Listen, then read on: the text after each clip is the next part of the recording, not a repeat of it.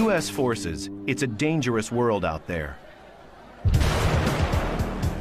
But the American warfighter has someone watching his back, even though he may never have heard the name. Drive past this complex on a street near Washington, D.C., and it looks like any other office building. There's no logo on the outside, no hint to who works here. DARPA, the Defense Advanced Research Projects Agency. It's the R&D arm of the Defense Department. DARPA enables the game-changing military breakthroughs that others dismiss as impossible. If I have an idea for a new tank, DARPA's not going to be interested in that. They're going to say, go to a company that makes tanks. But if I have an idea for a hover tank or an invisible tank, and I can show a reasonable scientific plan to get to that end goal, DARPA's the one who's going to fund that. DARPA has granted National Geographic filmmakers unprecedented access to closely guarded labs, remote proving grounds, and underwater test areas. Do you have a personal camera, ma'am? I do. I'm gonna need that as well. At DARPA headquarters, we surrender our cell phones at the Visitor Control Center. There's your badge. Then we are escorted to the only room where interviews can be conducted. Sometimes, our questions hit a brick wall. You know what, I don't want to go down that road. Okay, okay. The security reason?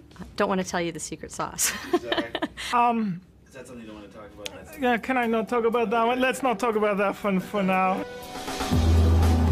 From developing ways to spot hidden threats in Iraq, to designing hypersonic jets that can fly more than 5 times the speed of sound, DARPA tackles what they call DARPA-hard problems.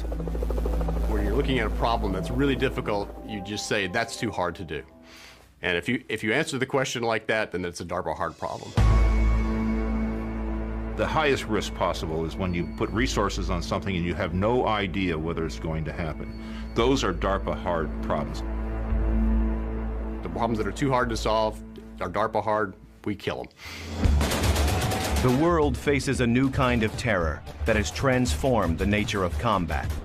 America's warfighters have an urgent need for new weapons and defenses to fight a hidden enemy whose attacks are unexpected and deadly.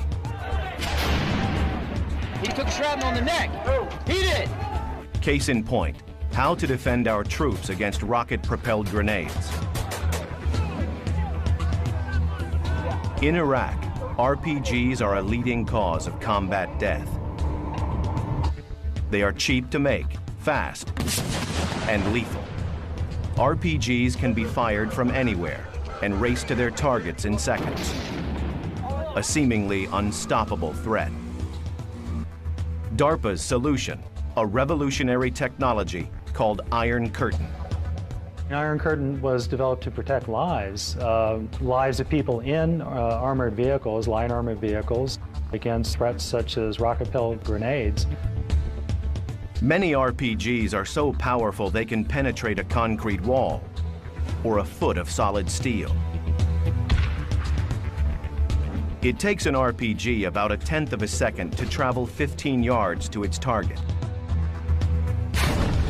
DARPA's team has to develop something fast and powerful enough to detect, track, and destroy it in a split second, just inches from the vehicle itself. But can it be done?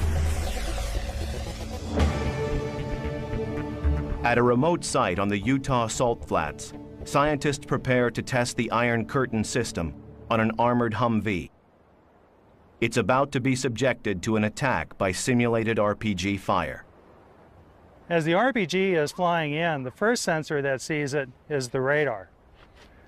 This is the radar antenna, so they can track the RPG as it comes in. The second sensor that sees it is all along here, there's an optical sensor.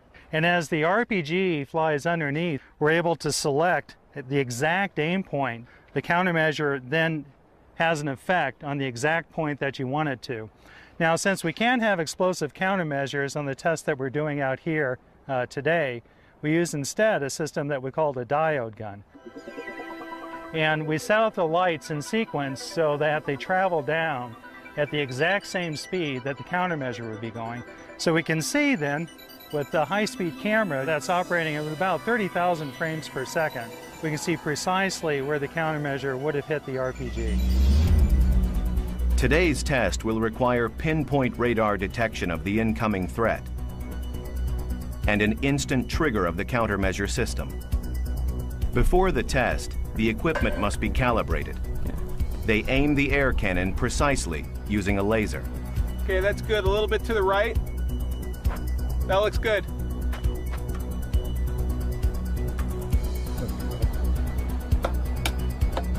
We have an autonomous system that's GPS guided. The guides system around the track so that we can conduct our experiments completely unmanned. In 3, 2, 1, go.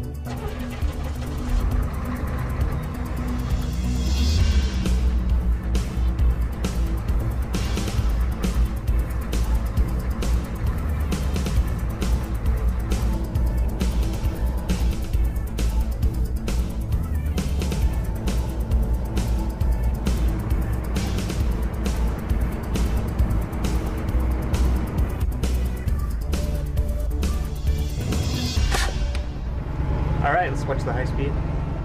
Only by examining the data can technicians tell if Iron Curtain worked in the critical time frame required.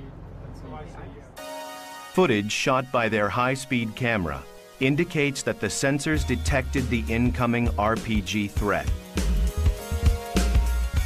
The countermeasures would have effectively been deployed in time to stop the RPG in about 1/10 of a second.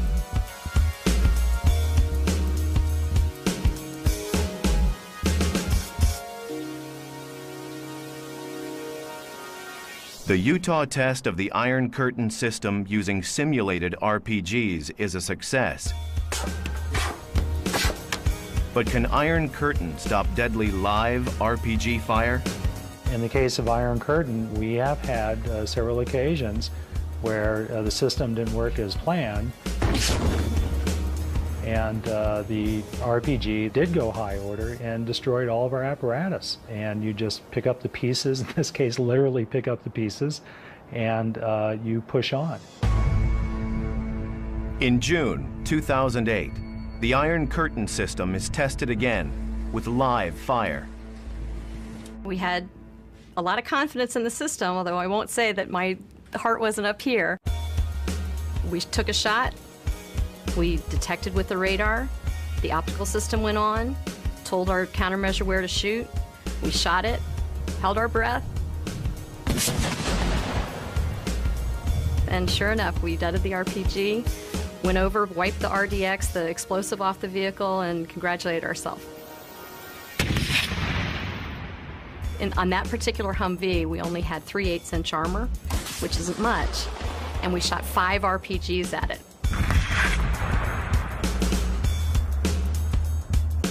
So you can see impact points of 5 RPGs on that vehicle, and obviously we deaded them all. We still have our vehicle. What exactly is the countermeasure dropping to disable the RPG? That remains DARPA's secret. And behind the scenes, DARPA found a way to give our warfighters a futuristic helping hand. On patrol in Iraq, America's soldiers can fall prey to sniper fire. To shield themselves, our warfighters must rely on 30 pounds of body armor for protection. With the rest of their gear, they must shoulder as much as 125 pounds. To give them the extra strength they need, DARPA goes to a place where fact meets science fiction. Scientist Steve Jacobson at Raytheon Sarcos, a leading robotics company in Salt Lake City, is working to create a new breed of soldier with superhuman powers. His creation, the exoskeleton, combines a man and a machine to offer extraordinary strength. If you put 200 pounds of body armor on somebody right now, they're going to walk about 300 feet. And if you put 200 pounds of body armor on somebody wearing an exoskeleton, they can walk all day. The exoskeleton mirrors the human body. A computer network serves as its nervous system. Hydraulic valves and actuators function as muscles. And its skeleton is made of aluminum. The challenge of putting a person inside a machine is a daunting one. When you put a machine around a person, there's all sorts of places where it interferes with your motion. It may abrade your skin. When you first put it on and it's not powered up, it feels very heavy because you're wearing a 200-pound robot, which is a lot of weight. You ready to power up? Power up. As soon as they power it up, all that weight goes away. And suddenly you feel like the Hulk.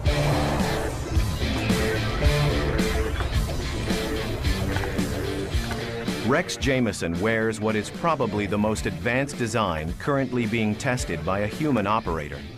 The risk is that it's extraordinarily fast and extraordinarily strong, so if it decides to do something, I can't fight it.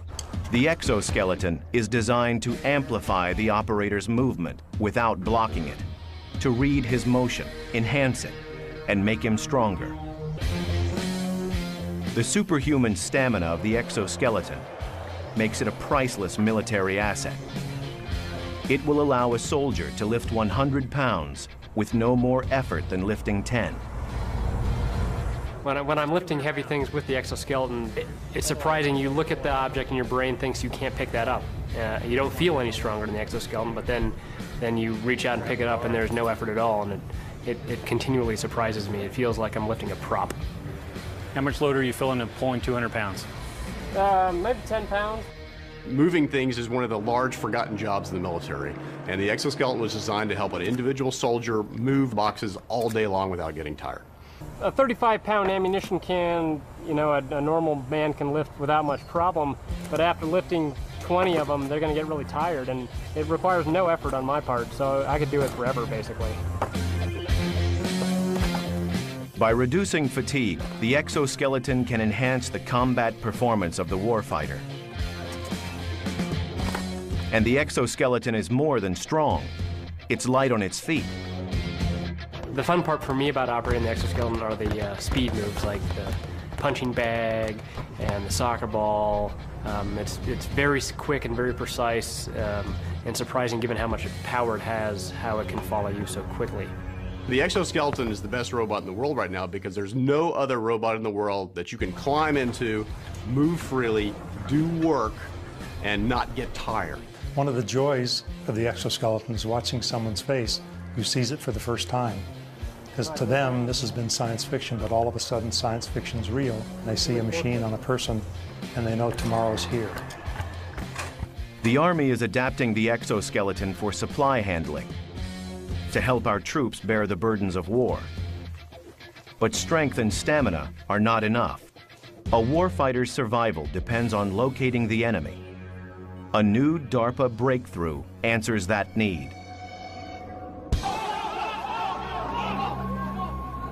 For our troops, survival means spotting an enemy sniper on a rooftop before he spots you.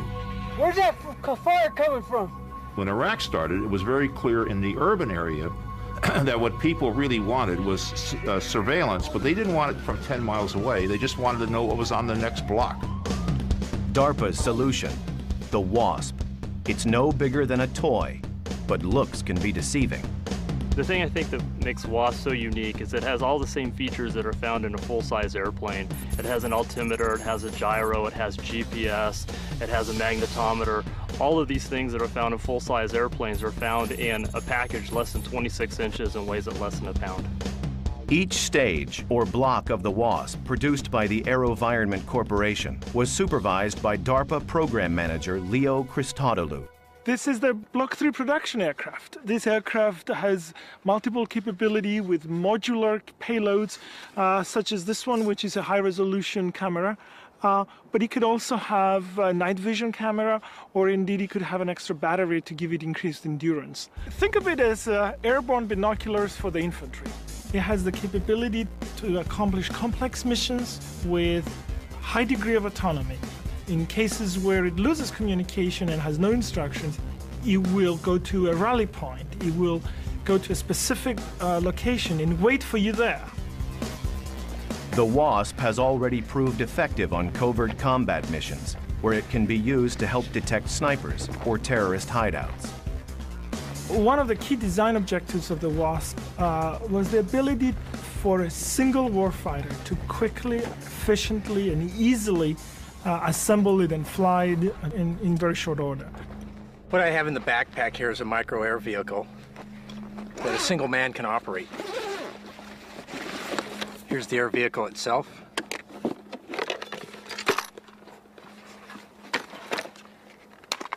This is a night camera.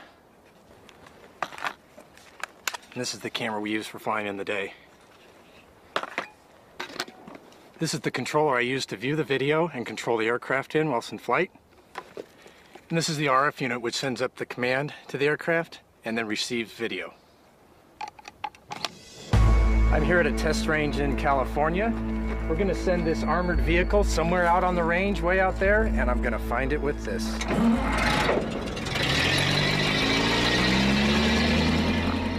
The target vehicle doesn't stop until it's far beyond his line of sight, lost in the distance.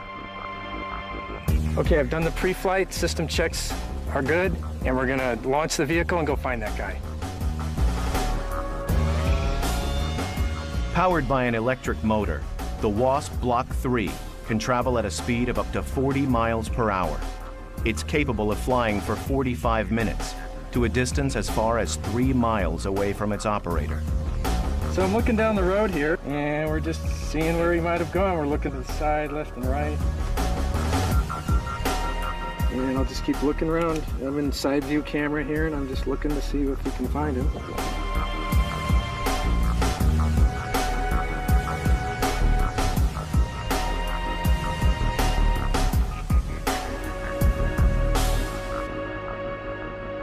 There he is, there's the vehicle. So we were able to find the vehicle. Even more surprising than how well the WASP flies is the way it lands. When the WASP lands, it's designed to break apart in order to absorb air energy, very much like a NASCAR is designed to break apart when they crash. That's the way we design our UAVs, such that when they break apart, the energy is absorbed, the piece parts may fall apart, but then you can pick them up and you can put the airplane right back together again and it's ready to fly. Not only was it DARPA hard technologically, but it was DARPA fast in terms of getting it into the hands of the operators. We needed to turn this aircraft into a robust, tough little bird that could take everything that a warfighter might throw at it. With the WASP, DARPA helps put the element of surprise on our side. And surprise has always been part of DARPA's DNA since a day that shook the world. DARPA was founded when one of our enemies took us by surprise. 50 years ago, we had Sputnik, launched by the Russians, which greatly surprised this country. We never believed that they were going to get to space first. DARPA's primary mission from the very beginning is to be an agency whose job is to prevent technological surprise to the United States. Over the years, we have found that the best way to prevent technological surprise is to create it. So we have gone out and created surprise in order to prevent it from happening to us. DARPA gave America the high-tech edge, with breakthroughs like the Saturn moon rocket that began as a DARPA program, and stealth technology. The reason you have a GPS receiver, the reason you have cell phones so small, because DARPA created the technology many years ago. Many other innovations that DARPA helped to pioneer, from the computer mouse to the internet, have transformed our lives. DARPA has been involved from the very beginning in enabling the technologies. If we could have a sticker, it would say DARPA inside. And that sticker would go to every high technology product there probably is. DARPA's quest for advanced technology ratcheted up after the deadly attacks of 9/11. Suddenly, we faced a determined and elusive enemy who posed an unnerving new threat. I had actually worked in the Pentagon at the time, and after 9/11, word came down that it was imperative that we had systems that could get places fast, over long distances. DARPA envisioned a game changer that could fly over 4,000 miles per hour, twice as fast as the fastest jet. Many times there's targets of opportunity and you have very little time to deal with those targets. A system that can fly 4,000 miles per hour from the continental United States has the ability to engage those targets in a very brief amount of time. In less than 2 hours, this extraordinary aircraft could fly 9,000 miles to carry a 12,000-pound payload to the enemy. But is such a revolutionary aircraft even possible?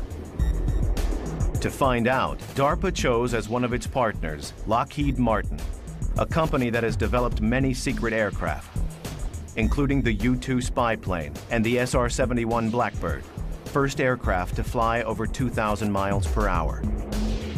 Their facility, called Skunk Works, is famous for its innovation and also for its secrecy. The access we're offering here today is really unprecedented. This facility has well over 1 million square feet and just a few windows. The reason for that is we want to prevent physical access from people looking inside the windows, but also to prevent sounds from being transmitted, as sounds could oscillate through the windows and transmit classified or sensitive conversations. Occasionally we have security areas that require supplemental security protection. In this case, we have white noise being piped in to prevent classified or highly sensitive discussions from being overheard by a casual passerby. Few discussions at Skunk Works cover subjects as sensitive as this one, a bold new aircraft concept design known as the HTV-3X. Pratt & Whitney Rocketdyne has the formidable challenge of developing the scramjet engine.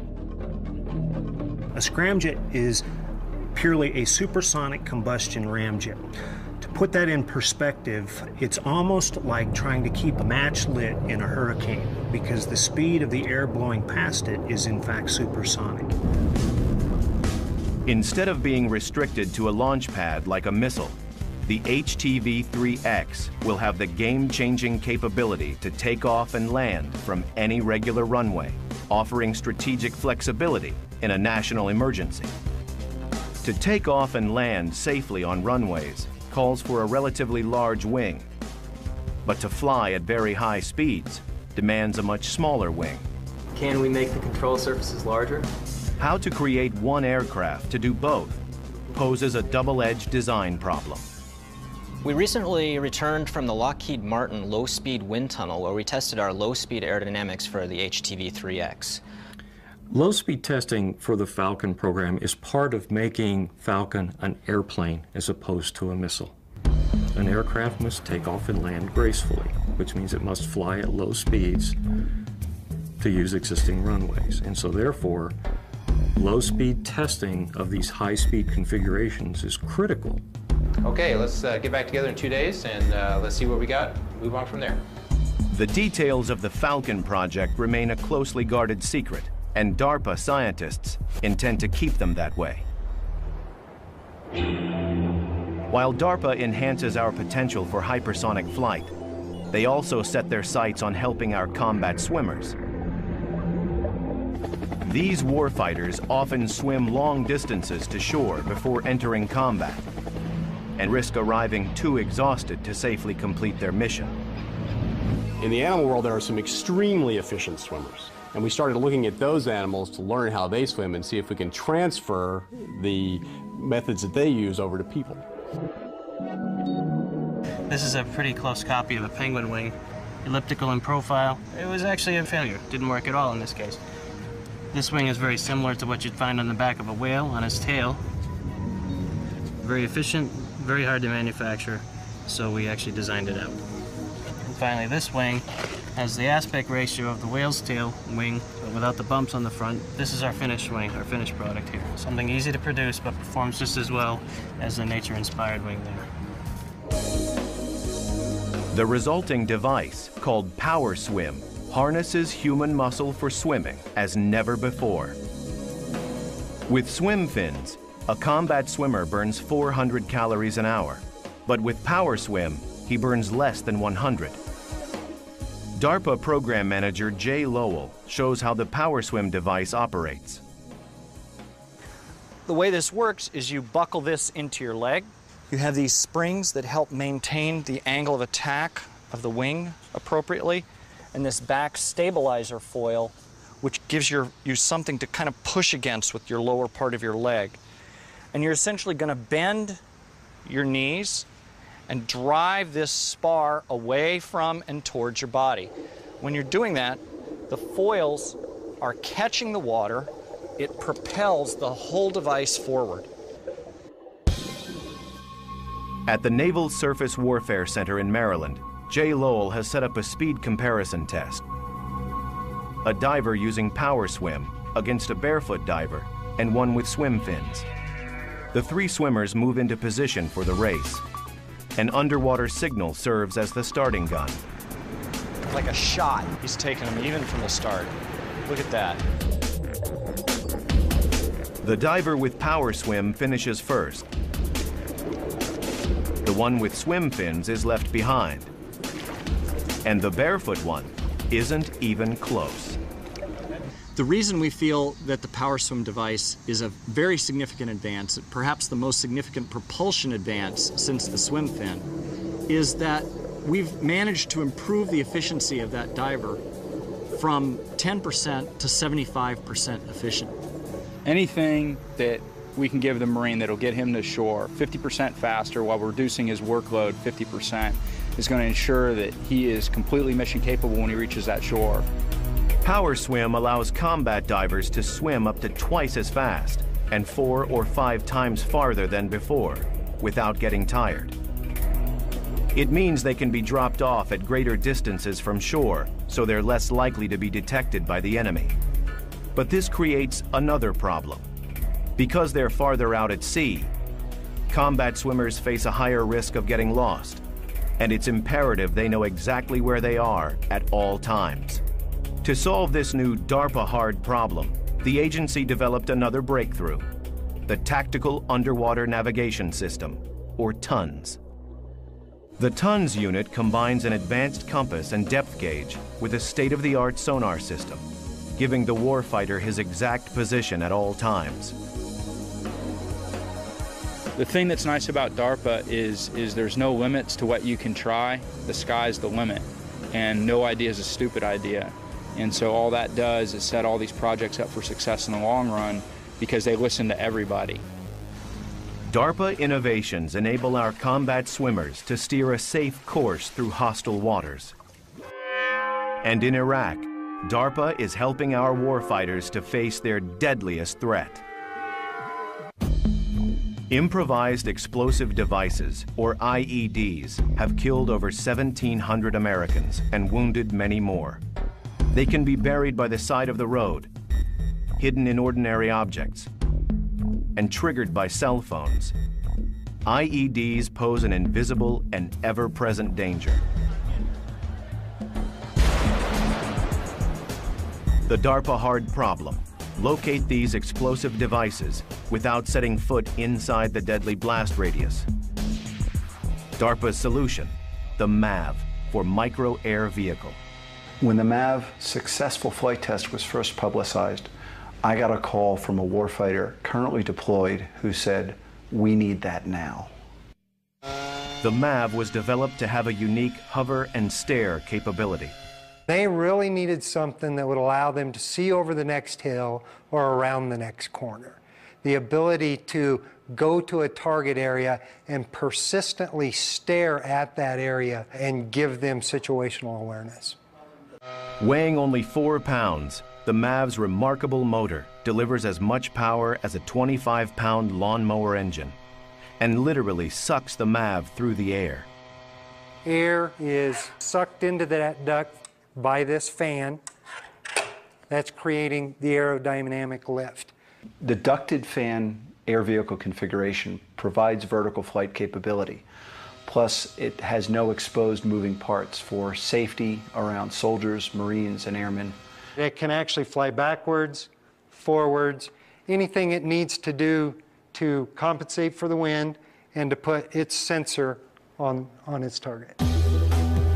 The The MAV's sensors include a camera that can detect and recognize man-sized targets at more than 800 feet in daylight and more than 400 feet at night. But today, Honeywell program manager Vaughn Fulton and his team will determine whether the MAV can locate a much smaller target, a concealed simulated IED. In a nearby control center, technicians monitor the MAV's data. It's probably equalized now. You may not seem like it, but it'll be a good test of the system. Right. So, John, during this test, we're going to simulate that there's a suspicious device, and we'll fly the IR over, see whether or not the device is hot. All right, pre-flight complete. We are good. Video record on. Takeoff command is sent. 4, 3, 2, 1.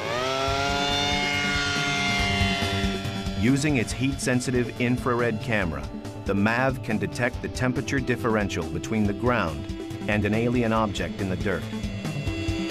Let's see if we can get in a little bit closer to the constraint where I can move the vehicle for this test.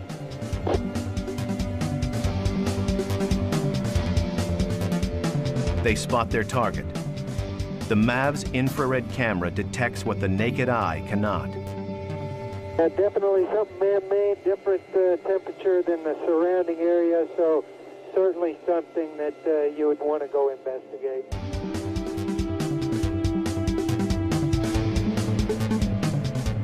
Okay, I've got 26% battery, 25% fuel. All right, John, let's bring it in for landing. AV has landed. The MAV brings a game-changing technology to the battlefield, something the enemy has not seen before and a capability they're not ready to combat. Our troops face another deadly threat, and unlike IEDs, this one's not man-made. With temperatures in Iraq and Afghanistan that can reach 120 degrees Fahrenheit, sometimes the environment itself is the enemy. Thousands of our troops have suffered from heat exhaustion. DARPA likes to support projects that will be game changers. In other words, give us a real advantage. And if you talk to any soldier who has been deployed in Iraq and Afghanistan, you ask them what is the major limiting factor for their activities over there, they'll say heat. Heat can limit physical performance and hamper judgment. And unless the body is quickly cooled, heat stroke can lead to brain damage or death. At a Stanford University lab, scientists Dennis Grahn and Craig Heller have developed a remarkable breakthrough. We have to be able to run experiments under realistic conditions. We're not in Iraq, so we have a hot room, and then we simulate battle conditions by the clothing that is worn. A biological chemical warfare suit, heavily insulated for protection, offers the worst-case scenario for overheating in battle. Now what this is going to be a device that will measure your body temperature at the level of your heart, because all blood coming back from all regions of the body comes to the heart. So that's the best integrated temperature of your body. So when you get this all the way up your nose, the end of it is going to be right at the level of your heart. And for good measure, how about a helmet? Okay, so now we're going to go into the hot room. And hot room is at 42 centigrade, that's about 108 Fahrenheit, so a nice cool day in the desert. Okay, Steve, we'll use the treadmill here on the left. Treadmill up to a 13% grade now. Pretty good workout. Well, we have Steve exercising in the heat, and we're going to leave him in there exercising until his core temperature gets up to 39 degrees. That's about 102 Fahrenheit. So would represent a healthy fever.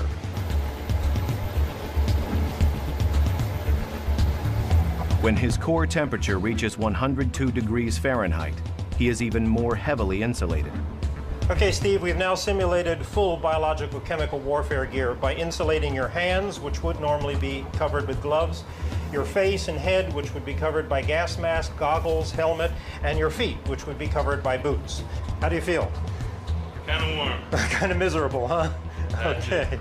Steve is left to rest in the hot room, but his temperature still hovers at a feverish 102 degrees Fahrenheit. Okay, Steve, time's up. So let's make you feel a little bit better. Craig will cool Steve off using a revolutionary device. They call it the glove. The gloves are activated, so now we can see how much heat we can actually suck out of your hands. All right, looking forward to it. The cool water, which is perfusing this metal cylinder, is going to take heat away from your hands. The hot blood is coming into your hand. It's being distributed in this big network of blood vessels just under the palm, and that heat's being transferred to the metal cone. The cool blood is going right back to your heart and being distributed through the core of your body. Feels good. Even though he is heavily insulated, as the cool water circulates through the glove, Steve's temperature immediately starts to drop and will soon reach a safe level. The glove that can protect warfighters from heat stroke can also save the lives of those suffering from extreme cold, including combat swimmers, who sometimes spend 8 hours in freezing water to perform a mission.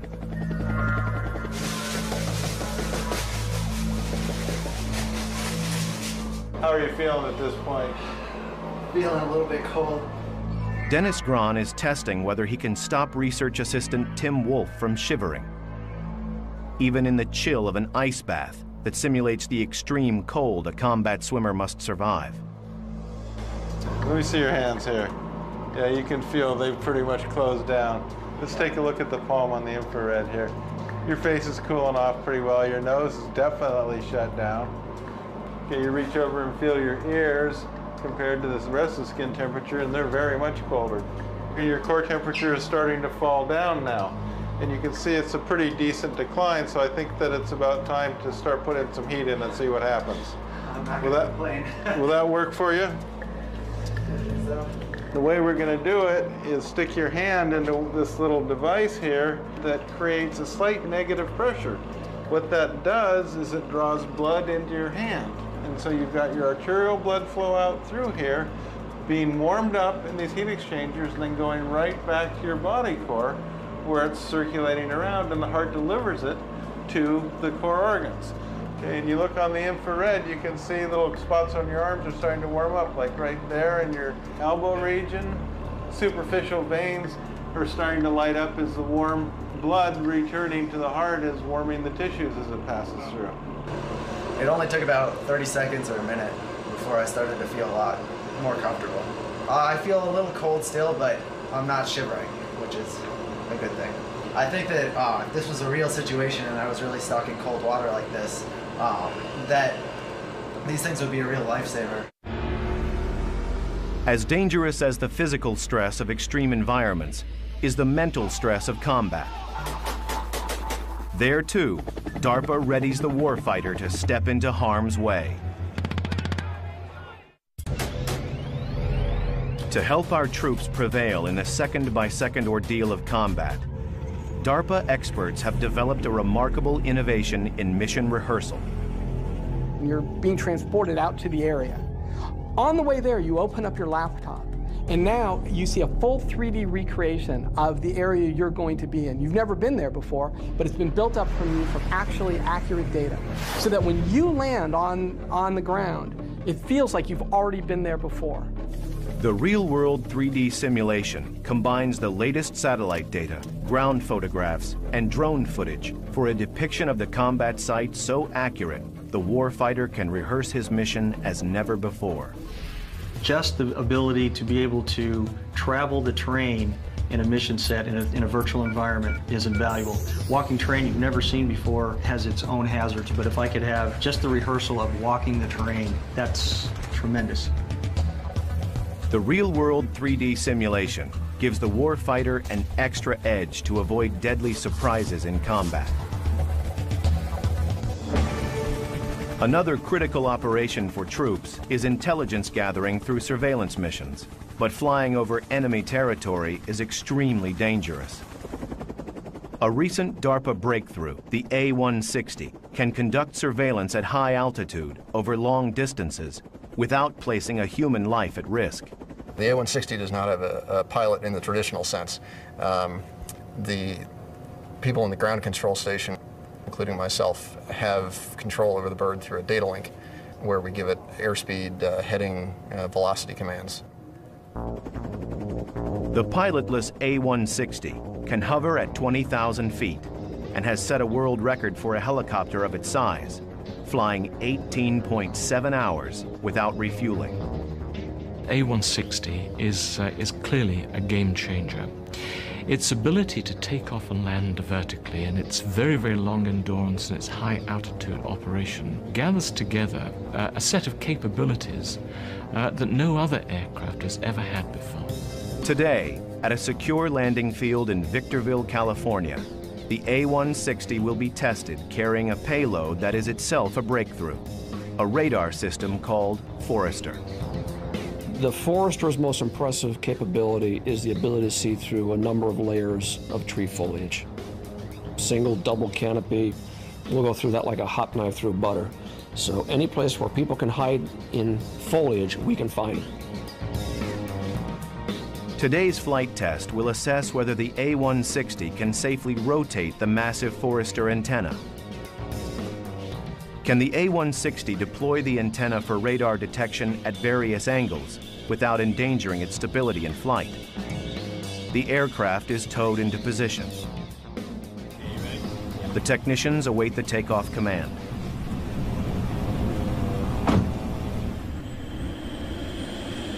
Okay. This way. Shadowed by a chase helicopter, the A-160, carrying the Forester antenna, climbs to its programmed altitude for the test to begin. Altitude, 5,000 feet. Can the pilotless aircraft remain stable as it deploys the radar antenna for the first time, subjecting the aircraft to maximum torque? It's time to find out.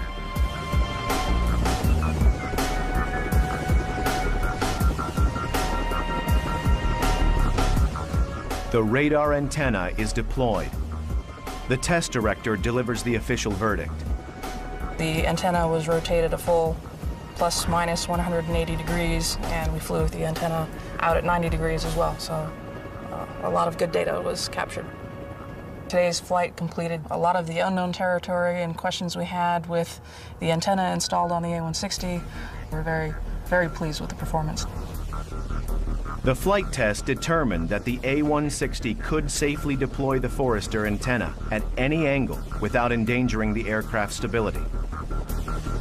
The A-160 can be operated in fully autonomous mode, where we give it a mission plan and then it goes through and executes those commands with no input from the operator. Capable of flying complex missions without a pilot, the A-160 can carry a 1,000-pound payload, weapons, supplies, and more. It has the potential to go in and perhaps rescue somebody from a situation that you wouldn't be able to get a person out of otherwise. The aircraft could fly it autonomously, perhaps get that person out and bring them back to safety. No matter how complex the technology, the A-160, like many DARPA innovations, has a simple goal: to save lives. For 50 years, no idea has been dismissed as impossible if it could protect America's warfighters and keep surprise on our side. And the next 50 years, the people who know DARPA's secrets can only hint at the surprises to come. There are many game changers that we're working on. Some are as dramatic as having aircraft that stay up for 5 years. What I see happening in the future is that you'll take precision, bring it down to the level of a bullet, where you actually guide a bullet through flight and change course to the target. Aircraft which reconfigure themselves in flight. They do it automatically, perhaps a little bird-like. They change their wing configuration. They can maneuver in ways that we've not done it in the past. Many of the things DARPA works on are classified, so we can't tell you what they are. But what I can tell you is many of those developments are going to change our lives.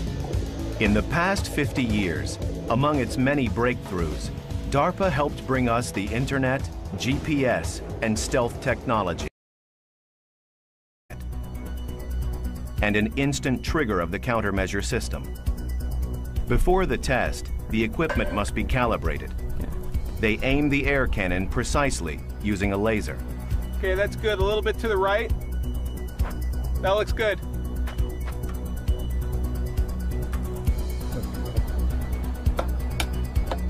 We have an autonomous system that's GPS guided.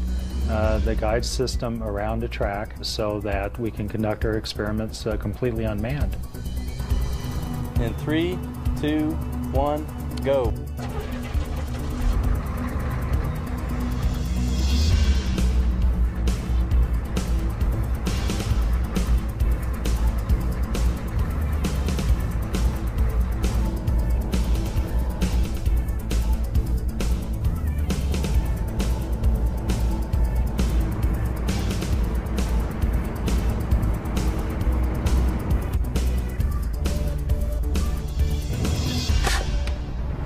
All right, let's watch the high speed.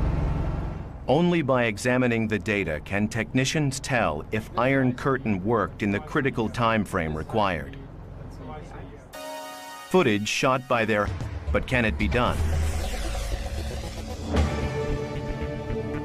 At a remote site on the Utah Salt Flats, scientists prepare to test the Iron Curtain system on an armored Humvee. It's about to be subjected to an attack by simulated RPG fire. As the RPG is flying in, the first sensor that sees it is the radar. This is the radar antenna, so they can track the RPG as it comes in. The second sensor that sees it is there's all along here, there's an optical sensor. And as the RPG flies underneath, we're able to select the exact aim point. The countermeasure then has an effect on the exact point that you want it to.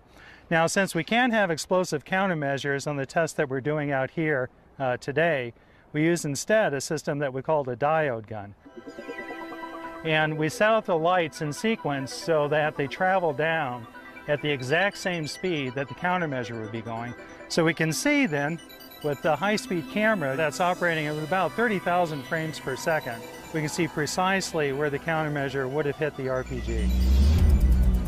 Today's test will require pinpoint radar detection of the incoming threat. Visitor Control Center. Here's your badge. Then we are escorted to the only room where interviews can be conducted. Sometimes, our questions hit a brick wall. You know what? I don't want to go down that road. Okay, okay. The security reason? Don't want to tell you the secret sauce. Is that something you don't want to talk about? Yeah, can I not talk about that one? Let's not talk about that one for now. From developing ways to spot hidden threats in Iraq, to designing hypersonic jets that can fly more than 5 times the speed of sound, DARPA tackles what they call DARPA hard problems. Where you're looking at a problem that's really difficult, you just say, that's too hard to do. And if you answer the question like that, then it's a DARPA hard problem. The highest risk possible is when you put resources on something and you have no idea whether it's going to happen. Those are DARPA hard problems. The problems that are too hard to solve are DARPA hard, we kill them. The world faces a new kind of terror that has transformed the nature of combat. America's warfighters have an urgent need for new weapons and defenses. U.S. forces, it's a dangerous world out there. But the American warfighter has someone watching his back, even though he may never have heard the name.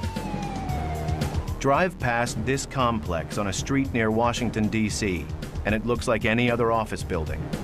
There's no logo on the outside, no hint to who works here. DARPA, the Defense Advanced Research Projects Agency. It's the R&D arm of the Defense Department. DARPA enables the game-changing military breakthroughs that others dismiss as impossible. If I have an idea for a new tank, DARPA's not going to be interested in that. They're going to say, go to a company that makes tanks. But if I have an idea for a hover tank or an invisible tank, and I can show a reasonable scientific plan to get to that end goal, DARPA's the one who's going to fund that. DARPA has granted National Geographic filmmakers unprecedented access to closely guarded labs remote proving grounds, and underwater test areas. Do you have a personal camera, ma'am? I do. I'm gonna need that as well. At DARPA headquarters, we surrender our cell phones at the to fight a hidden enemy whose attacks are unexpected and deadly. He took shrapnel on the neck. He did. Case in point, how to defend our troops against rocket-propelled grenades. In Iraq, RPGs are a leading cause of combat death. They are cheap to make, fast, and lethal. RPGs can be fired from anywhere and race to their targets in seconds. A seemingly unstoppable threat. DARPA's solution, a revolutionary technology called Iron Curtain. Iron Curtain was developed to protect lives, lives of people in armored vehicles, line armored vehicles, against threats such as rocket-propelled grenades. Many RPGs are so powerful they can penetrate a concrete wall or a foot of solid steel. It takes an RPG about 1/10 of a second to travel 15 yards to its target. DARPA's team has to develop something fast and powerful enough to detect, track, and destroy it in a split second, just inches from the vehicle itself.